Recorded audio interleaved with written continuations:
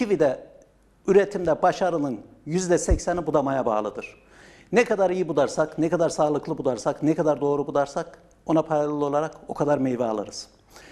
Piyasada bu konuda oldukça bilgi karmaşası yaşanıyor. Mesela geçen izlediğim bir videoda kivide geçen yıl meyve vermiş dalları kesip atacaksın, yeni dalları bırakacaksın diye bir cümle duydum.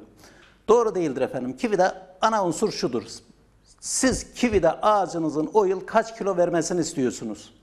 Ana unsur budur. Kaç kilo vermesini istiyorsunuz?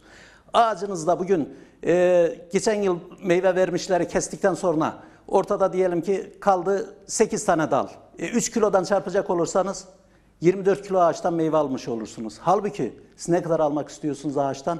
Ortalama 40 kilo 50 kilo ağacınızın yaşına bağlı olarak. Bu durumda kesmemiz mümkün müdür meyve vermiş dalları?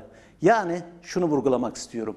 Budamayı iyi bileceksiniz ve yeterli dal bırakacaksınız. Yeterli dal bırakabilmek için de dediğim gibi sağlıklı, güvenilir, baktığınızda meyve verecek dallar ki bu yıl meyve vermiş olsa dahi önümüzdeki yıla o dalı bırakabilirsiniz. Fakat dediğim gibi gövdeye yakın, ana gövdeye yakın, sağlıklı, zaten o kendini belli eder efendim. Zaten kendini belli eder. Nasıl ki şöyle tabir edeyim. Birisi eğer miras bırakacaksa, arkasında bir çocuğunu bırakacaksa ne der? Birisini öne çıkarır. Hani padişahlar yapardı. Birisini öne çıkardı. Bu benim gelecekteki mirasçımdır derdi. Kivi ağacında da şu vardır. Dallara baktığınızda gövdeye yakın dallar vardır. Zaten kendini belli eder. 10 tane dal varsa bunların içerisinden 1 veya 2 tanesi öbürlerinden oldukça gür ve sağlıklıdır. İşte kivi bunu size anlatmaya çalışıyor.